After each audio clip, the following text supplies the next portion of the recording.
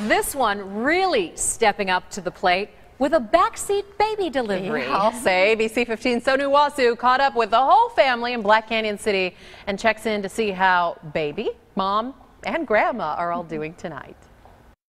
Everyone's in great health, still a little shaken up. Now, we just got a copy of the 911 call when baby Nicole came into this world.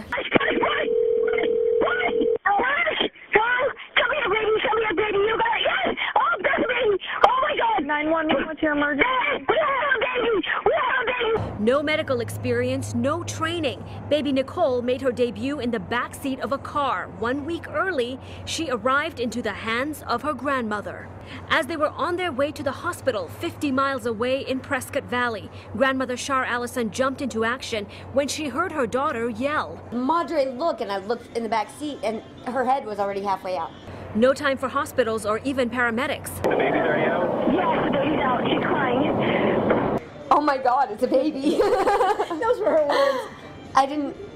Makes me in tears. I know, I'm still crying. You guys, she was 6 pounds 10 ounces and 19 inches long. Talk about a Christmas miracle born in the middle of a winter storm.